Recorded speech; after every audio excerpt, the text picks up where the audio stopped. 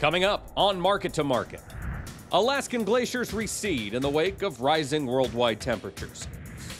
The president calls for swift action in the battle against global climate change. And U.S. broiler producers prepare for a possible outbreak of avian influenza.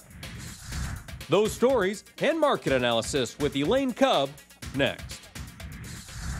Funding for Market to Market is provided by Grinnell Mutual. You think differently about a customer when you stand in the middle of his dreams. We work to make sure you get covered right. Grinnell Mutual, a policy of working together. Information on finding an agent near you is available at grinnellmutual.com. And by Sukup Manufacturing Company, offering a full line of grain drying and storage equipment and steel buildings. Sukup Manufacturing is on a mission to protect and preserve your crop and the tools that produce it. This is the Friday, September 4 edition of Market to Market, the weekly journal of rural America. Hello, I'm Mike Pearson. The turbulent ride on Wall Street took a brief holiday midweek, but lower job numbers and declining foreign markets pulled the rug out just before the start of the holiday weekend. According to the Labor Department, U.S. unemployment fell to 5.1% last month, a 7-year low. However, only 173,000 new jobs were created in August, well below what analysts believe is enough to keep the economic engine running. Early in the week, oil surged to its largest 3-day gain since 1990, but fell back and finished the week just barely in positive territory. While the economy has exhibited signs of recovery, Creighton University's Mid-America Business Conditions Index slumped to just below growth neutral at 49.6.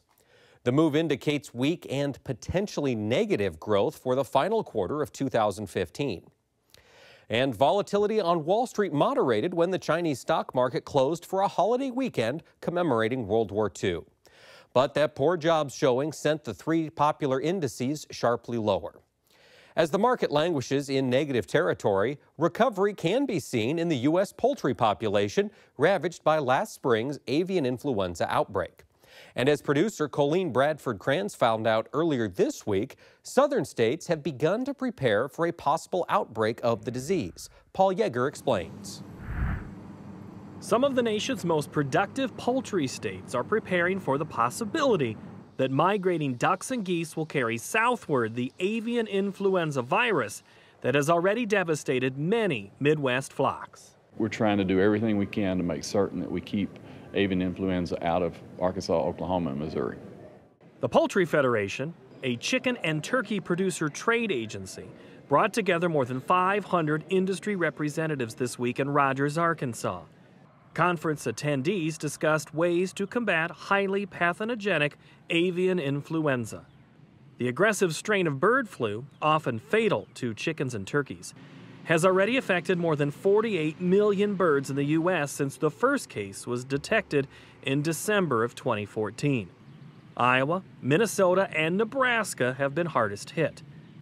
Although no new cases have been identified since mid-June, states to the south, particularly along the Mississippi River-centered migratory path, are concerned because waterfowl are known carriers. Pieces of that migration have started already. We've seen Canadian geese, a large number of them, in the southern part of Arkansas. We're hopeful that there aren't any more cases, but we're preparing for the worst. Avian influenza caused estimated economic losses of $1.2 billion in Iowa alone this year, according to a new Iowa Farm Bureau Federation study. 15% of the state's turkeys were wiped out, and 52% of laying birds. While Iowa is the nation's top egg-producing state, Arkansas lands in the top 5 for both turkey and broiler production. USDA officials calculate broiler, turkey, and egg production accounted for $4.7 billion in sales for the state in 2014. When you look at those numbers and you look at the potential for avian influenza to destroy 10%, 15, 52, if we were affected like Iowa was in the layer industry, if our broiler industry took that hit, it would be, multi-million-dollar hit to the state's economy.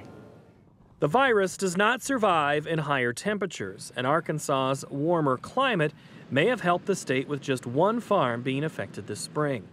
But cooler fall weather may be another factor that works against a continuing lull. Tyson Foods, the world's second largest processor and marketer of chicken, beef, and pork, is well aware of the danger associated with an outbreak of avian influenza.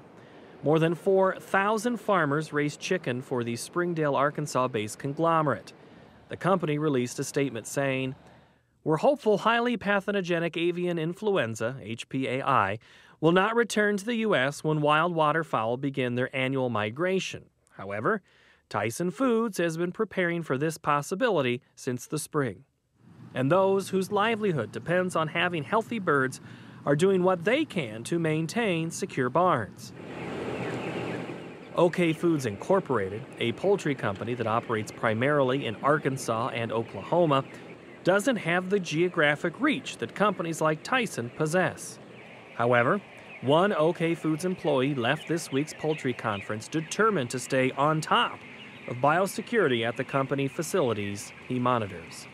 If it hits in our area, in the middle of our area, I don't know that we are big enough to take that kind of hit.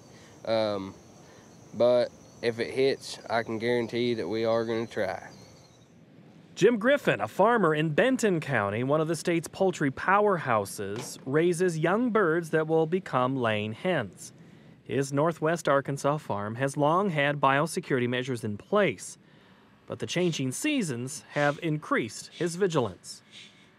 We're a shower in, shower out facility, boot change, clothes change. We're very biosecure. Still, Griffin knows it wouldn't take much for the virus to spread.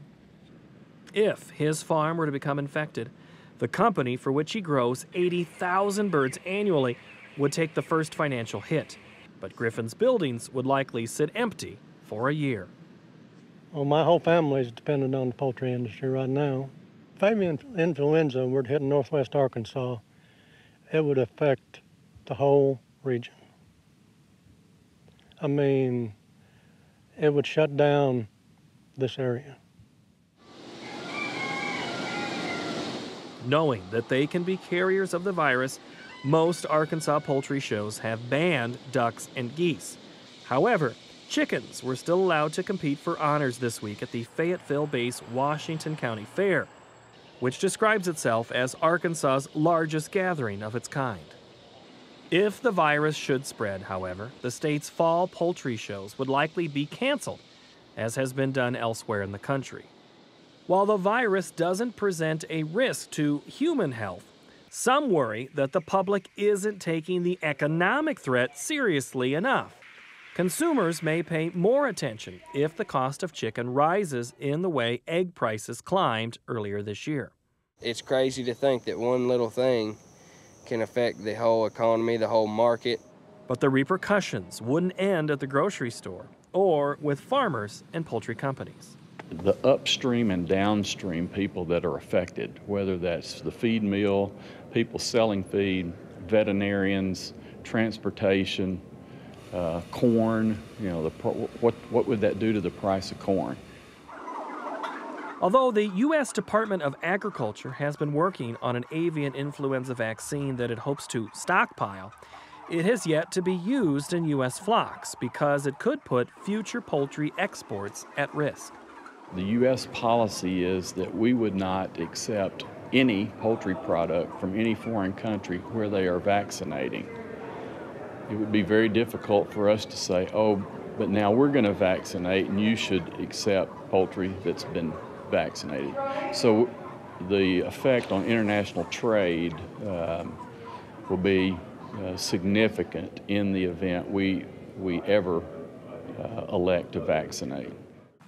For now, southern poultry producers are left to wait, watch, and prepare for what may come this fall. We would hope that we would avoid it totally, but odds are there'll be some more breaks this fall. but I don't think they'll be on our farms because of our biosecurity. For Market to Market, I'm Paul Yeager. The Obama administration has stated that global climate change is a phenomenon that must be brought under control. Government data reveals levels of the greenhouse gas carbon dioxide have risen faster in the last 65 years than in the previous 400,000. Attempts have been made to address the issue with treaties. Nearly every nation in the world has agreed upon one accord or another, but in the U.S., legal support has been lacking.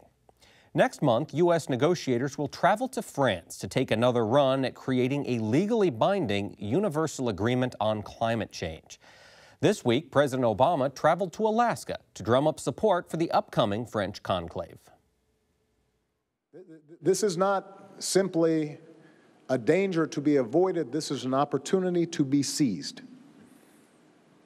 But we have to keep going. We're making a difference, but we have to keep going. We are not moving fast enough. If we were to abandon our course of action, if we stop trying to build a clean energy economy and reduce carbon pollution, if we do nothing to keep glaciers from melting faster and oceans from rising faster and forests from burning faster and storms from growing stronger, we will condemn our children to a planet beyond their capacity to repair. The Commander-in-Chief kicked off a three-day tour in Alaska early this week by addressing a State Department-sponsored summit on climate change in Anchorage. The president claimed man-made environmental problems threaten Alaskan homes and livelihoods and will force some villages to relocate sooner rather than later. We're here to say thank you to the president for elevating the issue. It's a good start, but it's not enough. We need more. And we need it on par with the science, and we need a just transition. The president's words were echoed at a nearby rally, but environmental activists drew a stark contrast with recent Obama administration approval of Arctic drilling by energy giant Royal Dutch Shell. Protesters called for a cancellation of the policy, claiming the green light comes at a time when climate change is already wreaking ecological havoc through coastal erosion and receding sea ice. And while the president toured the last frontier, showcasing melting glaciers and rising sea levels, Shell oil officials said drilling off Alaska's northwest coast is going well. Though recognizing opposition to the project, the multinational oil and gas company claims it stands ready to work with anyone who can help production be safer and more efficient. Oil will be required for a long time. Let's take a really close look at developing our own resources, control how it's done, and get all the benefits that go along with that. There are some people and some organizations that are absolutely opposed to this, and nothing's going to change their mind about that. So my expectation is that will persist. We saw quite a bit of very public opposition when we were in the Pacific Northwest, as the rigs were staged to come to Alaska and so forth. So I just have to make the assumption that that will continue. Opponents of President Obama's climate change agenda say transitioning away from fossil fuels would damage portions of the rural economy. But the leader of the free world says the time for action has arrived. Any so-called leader who does not take this issue seriously or treats it like a joke is not fit to lead. On this issue of all issues, there is such a thing as being too late. That moment is almost upon us.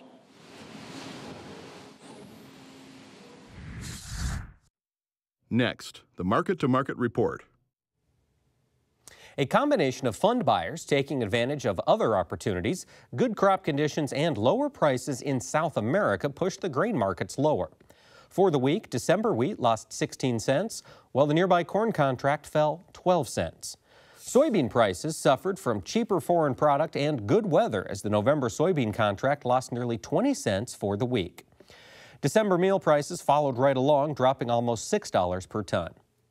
In the softs, December cotton had a moderate decline, losing only 38 cents per hundredweight. Over in the dairy parlor, September Class 3 milk futures remained even with last week's close.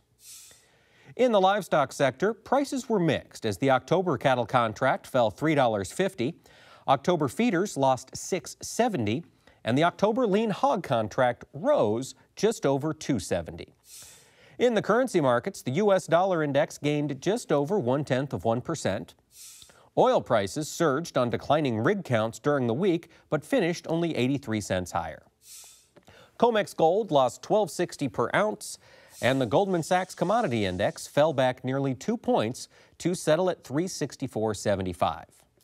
Here now to lend us her insight on these and other trends is one of our regular market analysts, Elaine Kub. Elaine, welcome back. Happy to be here. And it was a bit of a downer week, no pun intended, I suppose, for looking at these grain and oilseeds markets. Absolutely. You know, we see wheat down 16 cents on the week. Tell us your thoughts on what's continuing to drive us farther downward in this market. Wheat actually had a specific news item this week, and on top of the fact that it has just been on a lower trend and it has no particular support. There's not really a level there where you would guess that it would stop falling. It's probably just going to keep falling until something happens. But on Thursday in particular, it had a double-digit loss because the Stats Canada released a grain stocks report. And you know, the Stats Canada situation is actually the one piece of global bullishness that the wheat market has had, in that Canada has had a disappointing crop. But Thursday's report was interpreted bearishly by the market. It said that their stocks were down 32% from a year ago, but that was still more grain on hand than the market was expecting. Bearish interpretation, just one more thing to keep on pressing wheat prices lower. Now, the decline in the Canadian stocks on hand, does that have any impact overall, looking out longer term on the global supply situation? I mean, they're a large part of the global wheat market, yes, but when you're in a situation where the global stocks-to-use ratio is 30%, the U.S. stocks-to-use ratio is 39%, does it really matter, you know, to one degree or another if there's slightly more Canadian wheat on hand than they expected? So when should producers begin to expect a bottom to be put in, or at least some sideways trade, technically, fundamentally, anything we can be looking out for a ray of hope? Yeah, you know, there's not much that I can think of that would come in right now, and pretty much everybody, all of the analysts and all of the market is feeling pretty bearish about this market. And that's the time when, just superstitious-wise, that's when a surprise might happen. You might have a bounce. But I cannot see anything on the horizon to specifically point to that might happen. Okay. Now, we also saw corn down this week. We've heard a lot of talk about the Chinese economy and the spillover effect that has in the U.S. commodity markets. And we've got a question here from Mike in Omaha, Nebraska. And Mike is curious, how strong fundamentally is the relationship between grains prices and the tanking Chinese economy, and how much is just money flow, people bailing out? I think over the past couple of weeks, it's mostly money flow. But his question about, is there a fundamental relationship between commodity prices here in the United States and Chinese commodity consumption and global commodity consumption, absolutely, especially for feed grains, especially for livestock, these items that are really becoming more and more demanded by the Asian consumer.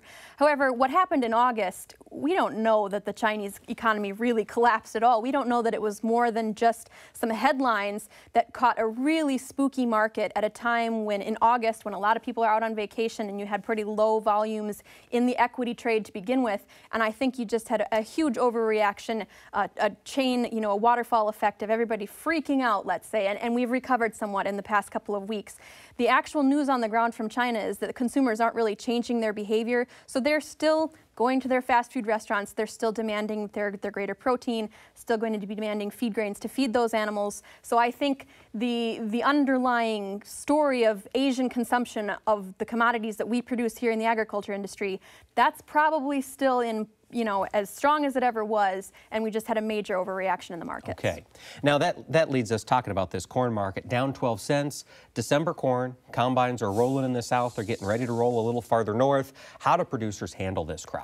Yeah, again, this is a bearish situation when we're about 10 cents, we're less than 10 cents away from the low that we established on August 12th, the day of that most recent USDA report. So if you look at that as support, and I don't think there was anything magic about that number, why the market stopped there, so there will be nothing magic about the market not stopping there again and just keeping going lower. I think it would be a miracle to go through a harvest season without losing another 10 cents. I mean, just seasonally, we are going to have weakness if you have a reasonably sized ample harvest, which we probably are going to do. So I think the expectation that a farmer should have is that it's probably going to continue lower unless something happens. And unlike wheat, we can maybe brainstorm some things, some surprises that could happen to create a harvest rally in the weather situation. If, for instance, El Nino continued to have a very wet pattern across the Midwest, you could have late harvest, continued losses to the overall supply, continued losses to the acreage from flooding.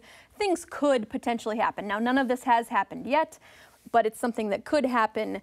At this point, we're still on a lower trend. Stick it in the bin and hope for recovery post-harvest. If you're going to stick it in the bin and wait for a seasonal upward trend, which is very reasonable in a time frame of ample stocks, then you should be looking a long way down the road. I mean, talking March or June, July. Okay. Now, soybean market, almost 20 cents off this week. New crop soybeans, Elaine, is there the possibility for a rally or at least a bottom here coming off this next USDA report? I feel like it's the exact same situation as corn, where we've got harvest, you've got a seasonal time frame when things are going to be working lower. There's nothing magic here that's going to stop it from going below 850 unless something strange happens. So again, you're in the exact same situation where it's going to tend to continue to move lower until something changes. And all of these outside pressures, if there's continued news, if actual news from China or news about the US dollar, those kinds of things are probably not going to be friendly to the grains in the near term. So there's a lot of reasons for both of these markets to keep going lower in the short term before they eventually, someday, hopefully, turn higher. Well, now that being said, we did see an exceptional, at least versus trade expectations, export number this week, million plus metric tons of soybeans ordered for November delivery, I believe.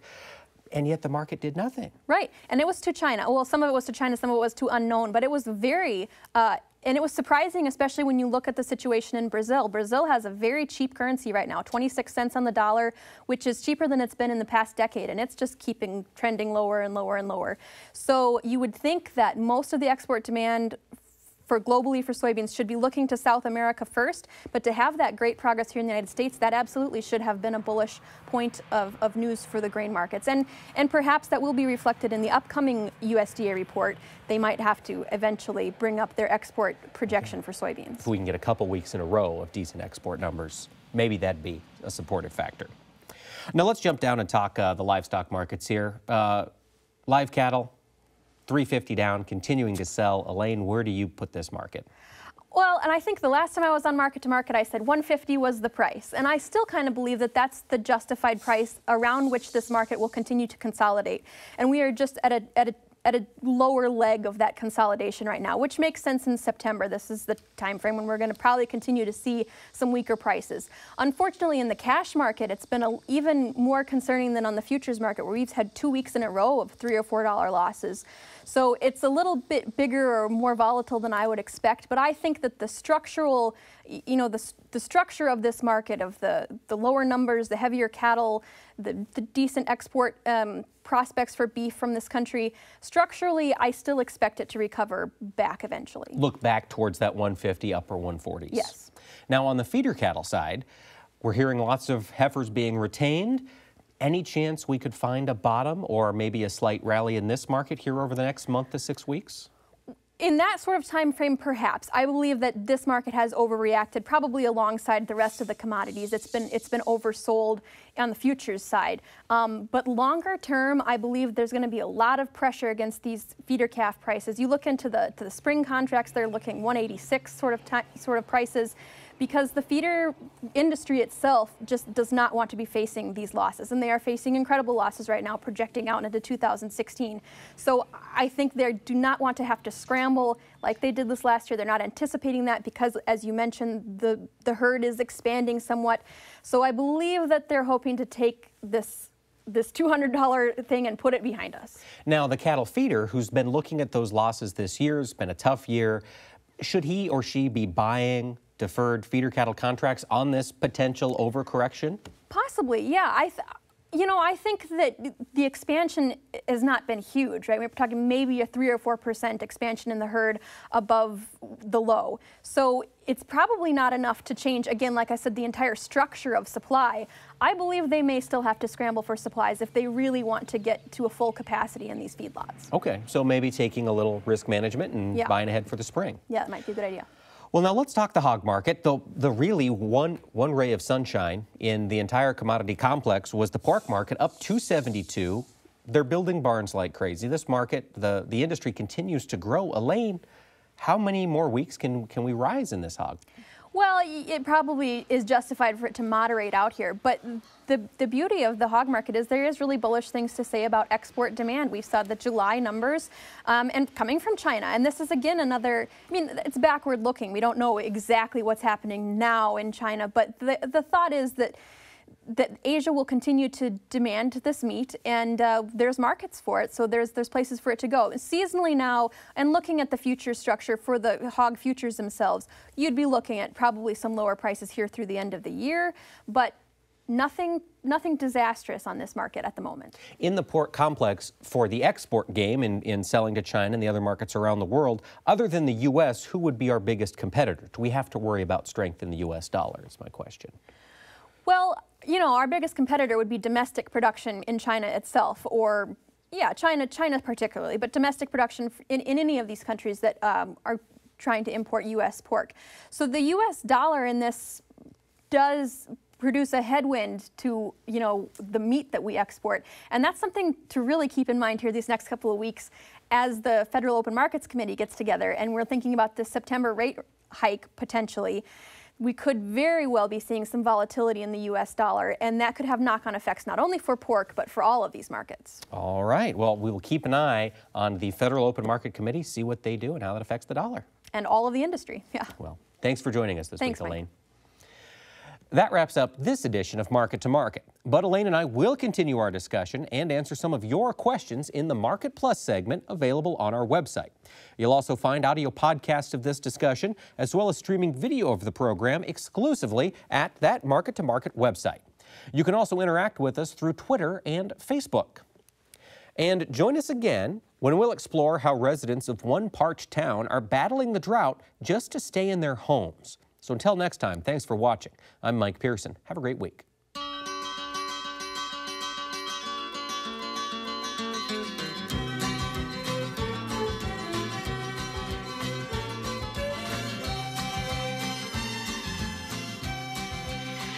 Market to Market is a production of Iowa Public Television, which is solely responsible for its content. Funding for Market to Market is provided by Grinnell Mutual. You think differently about a customer when you stand in the middle of his dreams. We work to make sure you get covered right. Grinnell Mutual, a policy of working together. Information on finding an agent near you is available at grinnellmutual.com.